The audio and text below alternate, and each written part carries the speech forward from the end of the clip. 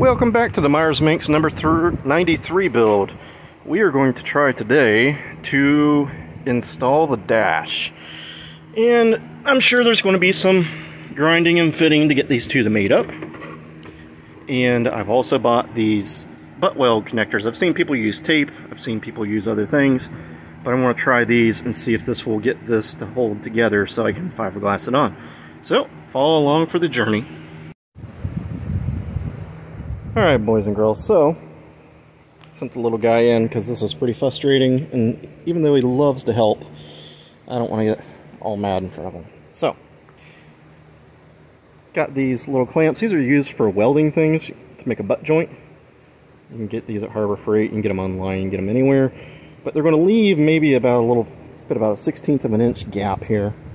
And so there's going to be a little gap going along here, so I put painter's tape along here to catch any of the resin that's going to try and bleed out. Of course, pushed it down pretty good, but got, let's see, there's one on each side, 2, 4, 6, 7 of them on there. That gets this pretty flat across here. I did have to grind this a little bit, but I did not really show that. And now, let's get under here, you can see a little bit of a gap there. It's as wide as the metal. It's going to get filled in with fiberglass and resin and all that. That all should go underneath the window gasket. In the corners, I'm sure you could go and really spend your time and file this all down, but there was a little bit of a gap here, so I'm going to end up probably painting that with some satin black like this is. So I'm going to go get my fiberglass, flip this over, and go once again to where we can't stop. Alright, so we got fiberglass in there. Sorry I didn't film any of that. Trying to do this and film is not really a great idea. At least for me, I really don't have anything to hold the camera well. Anyways, so you can still see the metal holders are in there. I'm going to leave those in there until it's pretty much dried up. My plan is hopefully I can pull the little blocks out and pull the little clamps through using the wing nuts. Hopefully they don't get stuck. If they get stuck somehow, we'll find a way to cut them off and they can just be in there.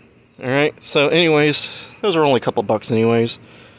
We used West Systems epoxy. You can find this on the internet. That's where I bought this. I think I bought it on Amazon.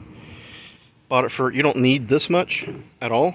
Alright, I used some fiberglass I bought on Amazon also. It is not the mesh mat, but it's the woven stuff.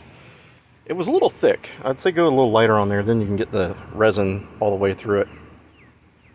But gotta let it dry up now. And it fit pretty well. I've heard about some of them not fitting correctly up to like a 1/4 inch on the sides. This one fit pretty well, but this is for the new classic Manx body.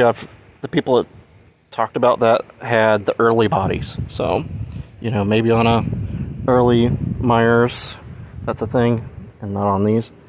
Anyways, boys and girls, get out there and get your projects done. Don't forget to like and subscribe.